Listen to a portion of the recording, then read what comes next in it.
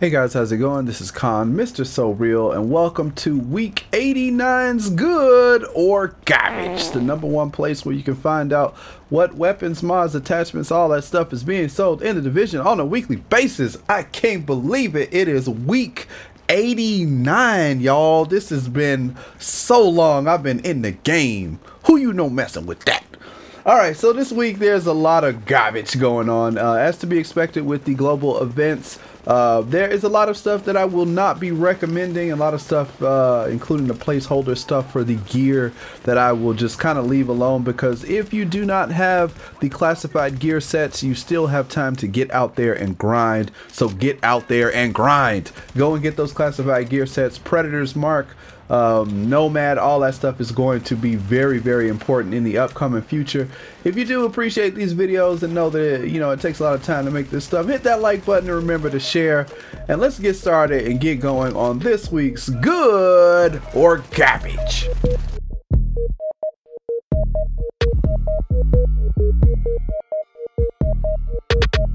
Alright guys, so let's start off this week with the placeholder gear. In DZ8, in the placeholder section, we have a Firecrest Bag with pretty decent armor at 1333, comes with 1234 firearms, 8% critical hit damage, and 16% bleed resistance. The Firecrest classified is not out yet, so if you don't have a Firecrest Bag, this could work out very well for you as a placeholder until the classifieds do come out. Alright, now let's move on to the attachments for this week.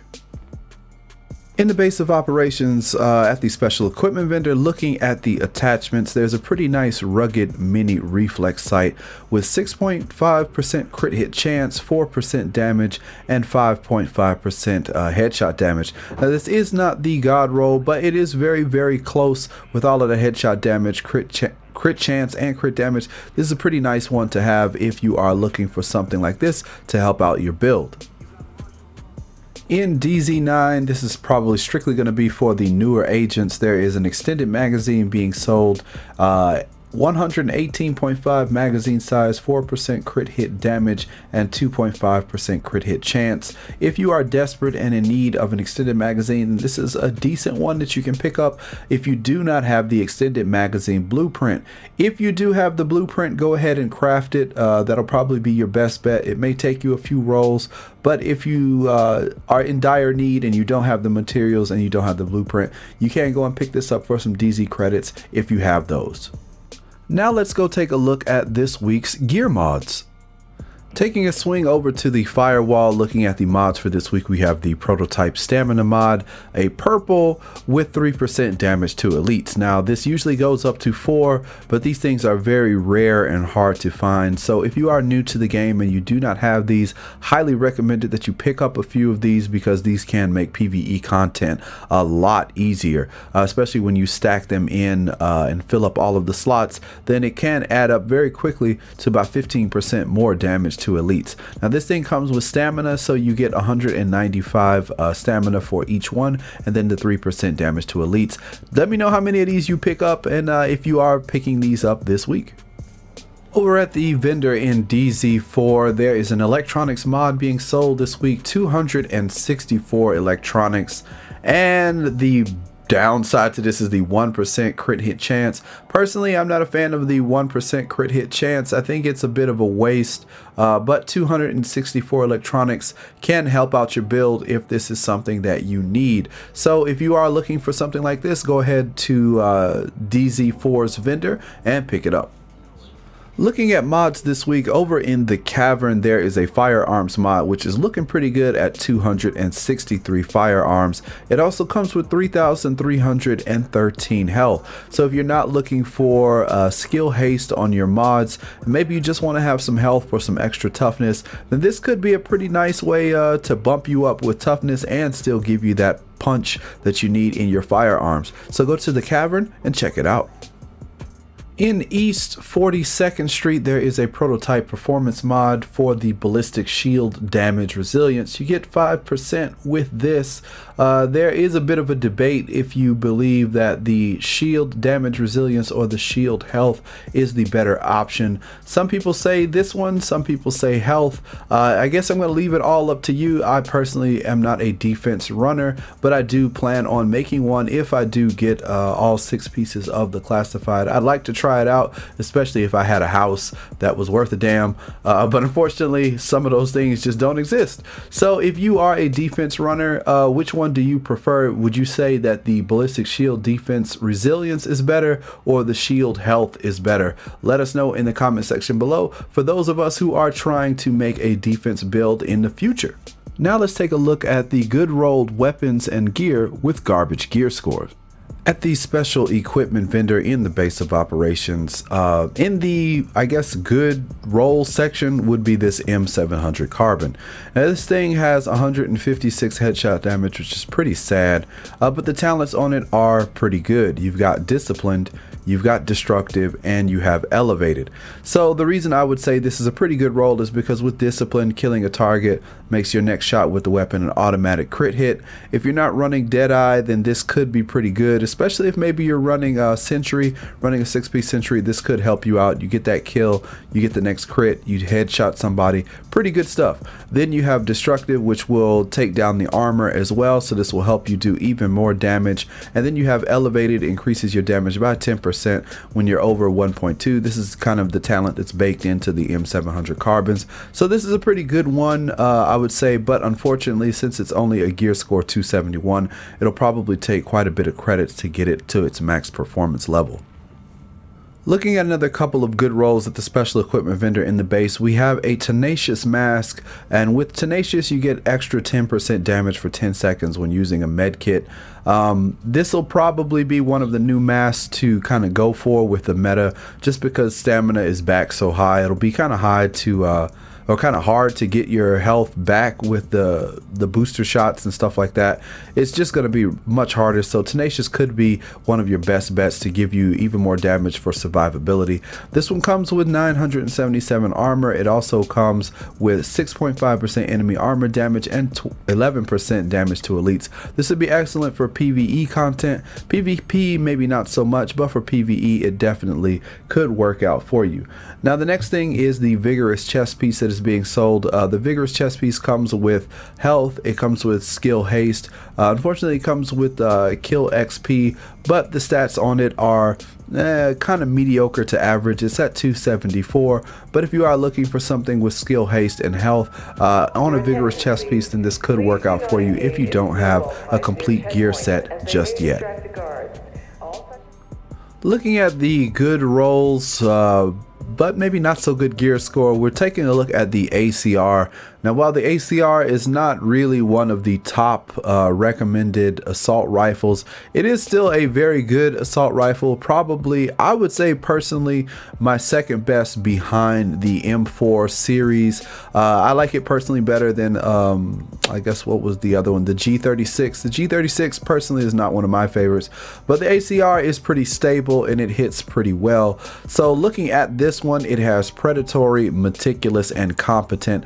I would probably roll off Meticulous if possible and go with something else, maybe Deadly or something else, maybe even Responsive, something that would fit my playstyle or the build that I'm making. Predatory is a very good talent to have, and I think is going to make a very big comeback, especially when you start thinking about the Predator's Mark builds and also the Nomad builds. This is going to come in handy for a lot of people. So if you've never tried out an ACR, it only costs you regular credits. You may want to check it out, see if you like the recoil pattern of this a little bit better than the M4s or some of the other weapons, and let me know what you think in the comment section below. Over in the crypt with a pretty pathetic 266 gear score, we have the SOCOM M1A, a fan favorite from way back in the day.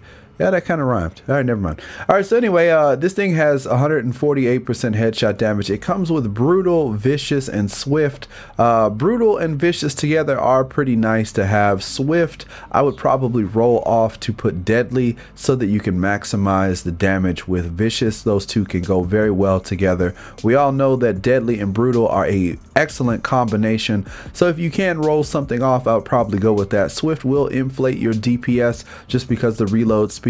But more than likely the damage that you'll want will probably come from something like deadly. So if you are going to keep this, then go ahead and go for that. But with the gear score at 266, I'm very hesitant to recommend this weapon because the amount of division tech required to maximize this will be utterly ridiculous. But I would say, just for newer agents, if you do find yourself with a SOCOM M1A or one of these sniper rifles, getting brutal, if you have to choose between vicious and swift and you have something like brutal on it, you may want to keep vicious and go with deadly in one of these slots and then just kind of roll with it at that. 266 is a bit on the low side. Really, I don't recommend spending that much division tech on something like this, but I did want to throw this out there for the newer agents who are struggling to get their head wrapped around what talents to keep, which ones are no good, which ones are good, and how all of this stuff synergizes. I make this for you guys so that you can learn and then you can make your own informed decisions when you get drops that are either good or garbage. Now let's take a look at the 280 to 283 gear score items. In Camp Clinton at the 282 gear score, we have the Pecan with 20% damage to targets out of cover. This one comes with Skilled, Competent, and Pecan. The reason I'm recommending this is because I know a lot of people are using these to run through certain incursions, and they're using the Lone Star, and with Skilled you get your signature back for getting headshot kills. Competent gives you even more damage, and then with Pecan you get, with even kills, you get even more bullets. So this could work out very well for you, giving you more time and more power to get that headshot, to give you more signature so that you can use that to kill even more stuff. It's kind of a nice little circle and a good little package. Plus with 20% damage to targets out of cover and being 282 makes it kind of worth your while if you are looking for something like that for that particular play style. In the 280 to 283 category, we have a requested G36 from Chris. Chris asked if I could give a shout out if I ever saw a G36 over 280. Well, this is 280 exactly, and honestly I don't recommend this, but I'm giving this I'm putting this out to you because I didn't see anything better this week. So we have this military G36 with 20% enemy armor damage. Comes in with commanding, sustained, and focus. Focus is the baked in talent. Sustained and commanding on these I don't really recommend, but if you are doing this for PvE content and you are using commanding, then it could work out for you. Just depends on your build and what you're trying to do with it. For PvP, definitely not.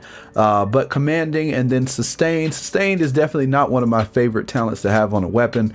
So you guys let me know, what would you put in this second slot to get rid of sustained to go with commanding?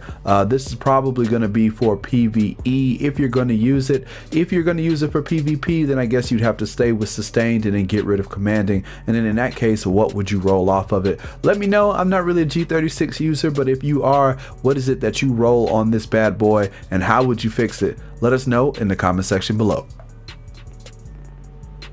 Now I guess this is kind of special to Chris, so since I really don't recommend the 280 gear score military G36 at Camp Clinton, there is a G36C being sold, but the gear score is pretty low at 268.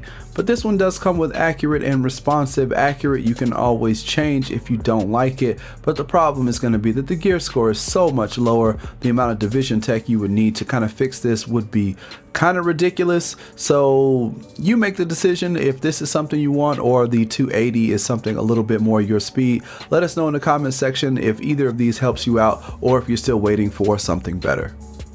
Now it's time to wrap things up in the 284 plus gear score section. In Camp Clinton this week, there's a 285 Centurion pistol being sold with destructive. If you use the Liberator, you definitely will want to have a Centurion on your hip. I personally am going to pick one of these up because I think destructive is a pretty nice talent to have. And if you do run with the Liberator, let me know what kind of talent you have on your Centurion and how you like it. In Park Avenue in the 284 gear score section, we have a surplus SVD sniper rifle. This thing comes with 170% headshot damage, which is pretty good. The talents on it are a little bit questionable and will depend heavily on your build. Now, the first one that we have is talented. Killing a target with this weapon increases skill power by 15% for 20 seconds. The effect does not stack, but killing a new target resets the timer. Then we also come with proficient. The first bullet shot out of combat gives you a 50% bonus chance in a result to a critical hit. And then we have last disciplined. Killing a target will make your next shot with the weapon an automatic critical hit. Now, with disciplined and proficient together, and proficient really and truly only being active when you go from being out of combat into combat, you really only get to use this once in most engagements, and then once everything is cleared out, you can use it again to start off. Personally, especially with an SVD, being that it doesn't hit as hard as say an M44 or a M700, this thing doesn't mean it's going to kill with that crit. So I would say you're probably better off putting something like deadly on this, so that if you do get the kill, you will get a deadly headshot guaranteed with the next headshot that you shoot because of discipline. Now, how that all factors with talented is going to depend on you and depend on your build and how much electronics you have, because 4,790 electronics is quite a lot if you are not running some type of skill build. So if you do decide to pick this up, let me know what your build looks like and how does this work in your build. Let everybody know, and we can all talk about it. Alright, that is it, guys and girls, for this week's good or garbage. I hope you found something good or useful that can help out your build. I know there are a lot of new agents coming onto the scene. Thank you all very much. A big special shout out to Paul for the tweet this morning to let me know that the classic M60 and the Super 90 blueprints are being sold in the base of operations. If you do need to pick those weapons up or are interested in them, definitely go ahead and check that out. There's been a lot of new growth going on with the channel, and I appreciate it, but unlike this guy who got killed trying to steal my supply drop, this sucker need to learn you can't just run up on people's supply drop, act like you gonna get something, and then want to crawl over to me asking for some help. Fool, who do you think you messing with, boy? I'ma just look at you and I'ma walk away. You know what I'm saying? So anyway, thank you guys for all of the support. I appreciate every last single one of you. The channel is blown up and we have completely destroyed and smashed the 6,000 subscriber goal that I set for this year. So what I have to do, what I want to ask of all of you is please leave a comment in the comment section down below, letting me know what kind of way you think we should celebrate the 6K subscriber. I really want to know. I got some ideas. I got some things I'm thinking about. Let me know, what is it that you guys would be interested in seeing or interested in doing. I just want to know. You let me know, and then I'll see whatever is most popular or whatever, and then we'll think about it. If it's doable, if it's feasible, if it's doable, I will try my best to do it. So thank you guys again for all of the support. This is episode number 89. 89 weeks in a row, y'all. Can you believe that? Oh man, I'm so hyped. Next week is gonna be episode 90. Thank you guys so much for all of the support to the channel. Love all you guys. Keep grinding. Make sure you get those gear sets. You are going to need them because things are going to get real rough after next week. I'll catch you guys in the next one. Take it easy. I'm going to be streaming later. I'll see you there. Peace.